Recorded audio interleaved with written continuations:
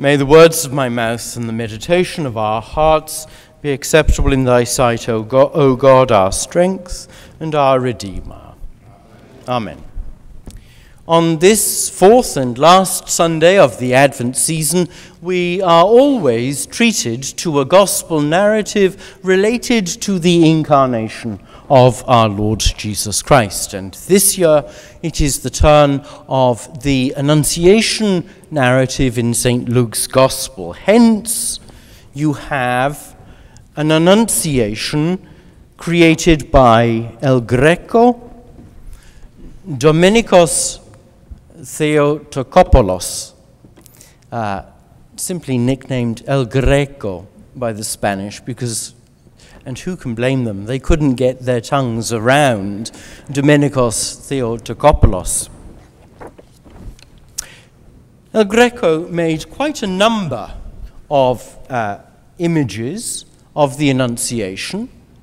He made 3 attempts at a final piece, and there are 3 separate individual canvases scattered around the world. This is one of the lesser known of those canvases, and this one is from the Museum of Fine Arts in Budapest.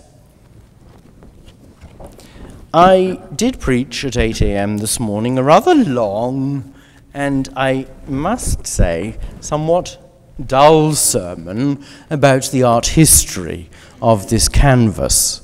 So I'm going to take a slightly different tack at this sermon and turn my notes over and try and preach from memory on just a few salient points that I would like to raise from this Annunciation. The Annunciation, of course, is that moment that we've just heard in the Gospel when the mighty Archangel Gabriel meets with the Virgin Mary and he tells her, "Hail, O highly favored of the Lord is with thee," and then announces that the Holy Ghost will miraculously conceive in her virgin womb a son, and he shall be holy to the Lord. He shall be known as the Son of God. If you look at the picture, you will notice that Gabriel, the archangel, holds his right hand in a slightly unusual gesture. This is because El Greco does not simply draw on the Western Renaissance painters of Rome and Venice and Italy, but in fact he originates from Crete, hence the name El Greco, the Greek. And what he does is he commingles, he mixes the ancient iconography of the Byzantine school in which he was raised, which has 1,000 years of history behind it, just like the icon of Our Lady of Perpetual Pity and Mercy that is to your left at the front of the church. That iconography is of a school all of its own. It's very particular. It's very distinct. The symbolism, the iconography is highly stylized. The gold that you often see in the back of the background of icons is not just there because it looks pretty. It's there because it denotes to us that this is the kingdom of heaven. This is the background to the saint, the virgin, the Christ, the archangel, at whom we are looking. El Greco draws that in and has the archangel make that sign, if I can just get it right, that ancient sign, and any of you who have ever been to an Eastern Orthodox liturgy will know jolly well that this is the sign of blessing. And this goes back almost 2,000 years. the Orthodox still use it today. And does anyone have any guess as to what this symbolizes? No, sorry to disappoint you. It's not the Trinity. It's actually the name Jesus. Okay, so if you turn it this way, there is the initial letter, iota, I. The second letter is eta, E. There is a sigma, and there is an, what's U in Greek? I can't remember. Upsilon. There is an upsilon, and there is also another sigma. Iesaus. That is the sign and symbol for the name of Jesus. So the archangel greets the Virgin with the name. The archangel is so powerful as the messenger of God Almighty. His voice is so fertile as, do you remember when the Virgin Mary met Elizabeth? The child in Elizabeth's womb leapt at the greeting. It's as if the infant Christ in the Virgin Mary's womb is so fertile, so fecund, that even at the words of his mother, which enter the ears of Saint Elizabeth, her cousin, that the child in her womb leaps for joy, John the Baptist. The word of God is so powerful, the utterance of God is so powerful, the symbol of Jesus is so powerful that Mary conceives in her womb. The Holy Spirit, and you can trace his descent from the very top of the picture, and there's almost like a lightning bolt coming down to the dove. And of course the dove has his or her wings stretched out, so they form the sign of a cross. In his left hand, the mighty archangel Gabriel holds the lilies, the fertile, fresh, almost dew-soaked lilies, which are a sign of fertility, virginity, and also the coming presence of the Christ child. In very marked contrast to the dried flowers and grasses that are in that vase, and we'll come back to that vase in just a moment. This is unusual because, of course, very often in depictions of the Annunciation, we are used to seeing a teenage maiden, a very young girl, being met by the archangel. This is not a teenage maiden. This is actually a lady, a woman of some standing and of some years. She is dressed in very up-to-date, fashionable Spanish costume.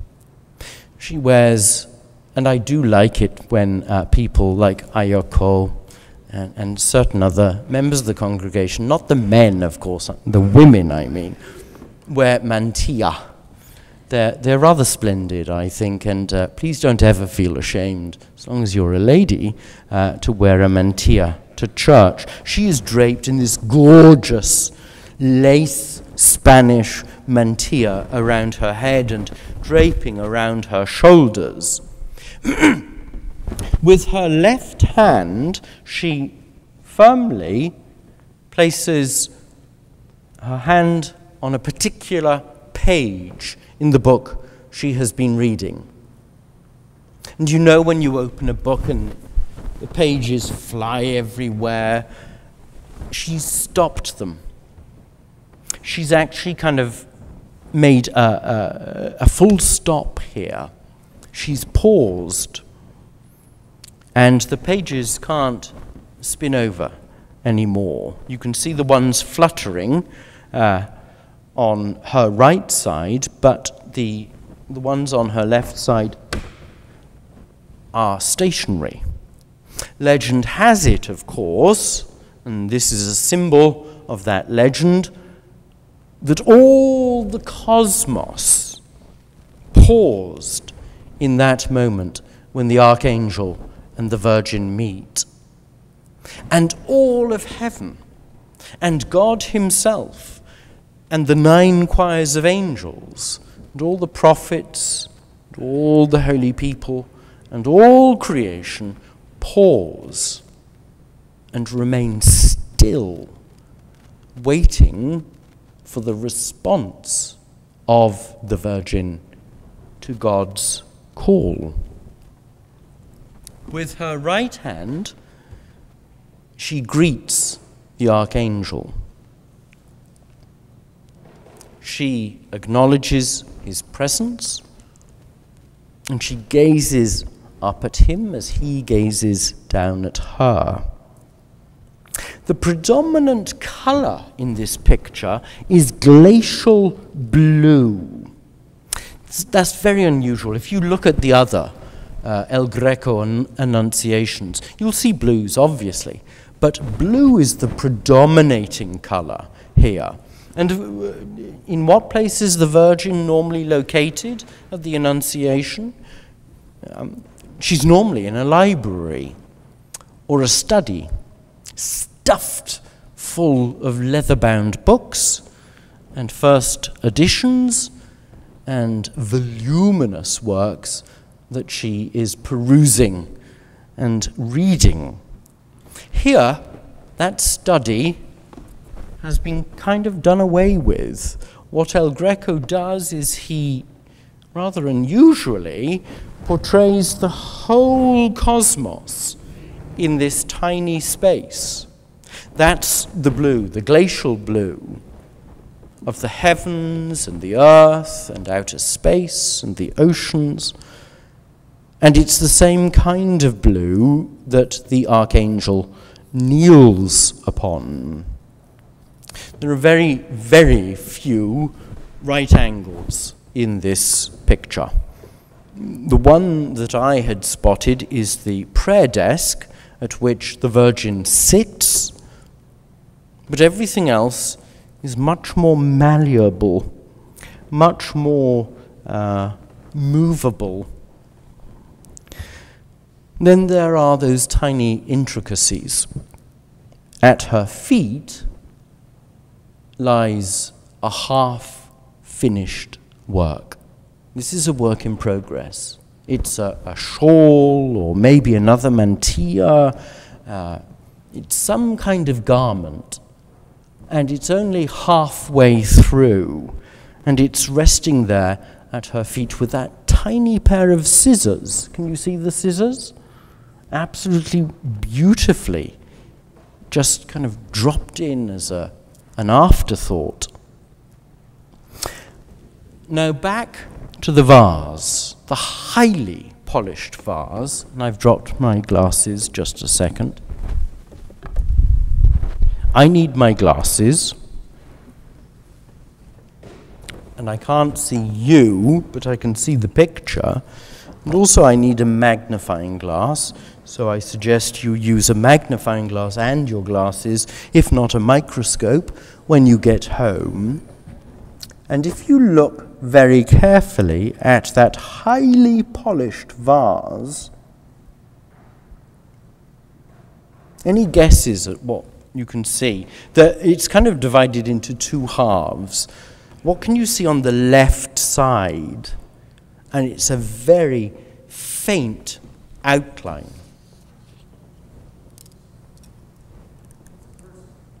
It is a person. Actually, it's 2 people. And if you look carefully enough and you pay attention, you pay heed, you are patient enough, you will very quickly discern that it is an Eastern Orthodox icon very similar to our icon here on your left of the Blessed Virgin holding the Christ child. So it's as if time has been concentrated into this moment, when in the vase a premonition of the future is held before us. At the greeting of the angel,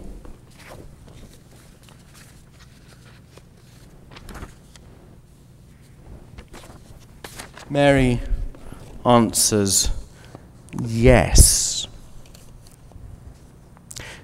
This very instant is the one that we recall at every Angelus.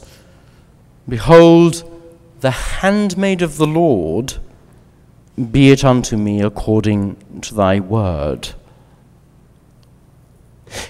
In this season, as we approach Christmas and the birth of God himself in the mysterious Logos, the Word made flesh, what will your response be to that greeting? What will that word mean to you? The Eastern Orthodox don't believe that you just ponder on an icon, on a work of art. Eastern Orthodoxy teaches that the word icon, which is quite literally mirror or window or looking glass, is actually a glimpse from this earthly realm into none other than heaven itself, the divine, the eternal. The Orthodox treat icons so respectfully that they approach them with great honor, with great dignity, because they know it's not just them gazing upon the icon, but the icon and the divine and heaven and eternity are gazing out at us. The icon embraces us. This takes a lot of time. This takes a lot of patience. It won't go down very well with our our racing along culture. You need to stop. You need to pause. You need to think and meditate and pray. And then the miracle of not only you gazing upon the divine, but the divine gazing upon you will become a reality. In the name of God, who is Father, Son, and Holy Ghost. Amen.